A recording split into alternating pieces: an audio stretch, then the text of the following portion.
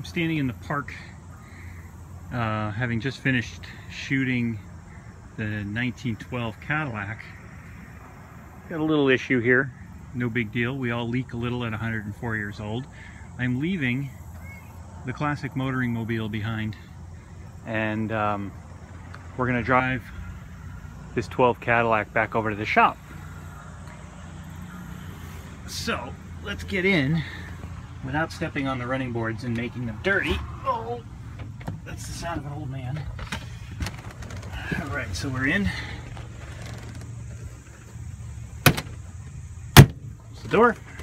I'm going to show you guys how to start a 1912 Cadillac, the very first ever car with an electric starter.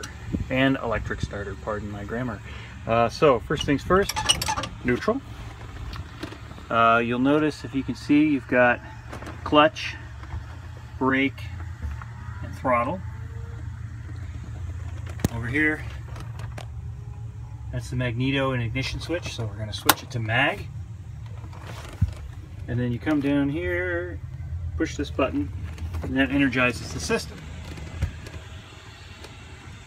Put the timing up to top dead center.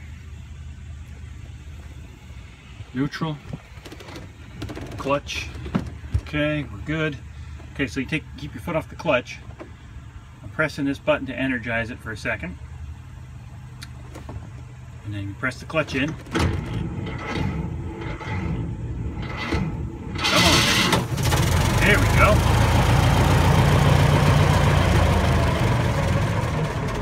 Keep the timing back down.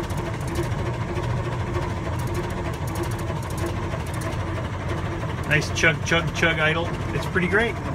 So I need both hands to drive this, so unfortunately we're not going to get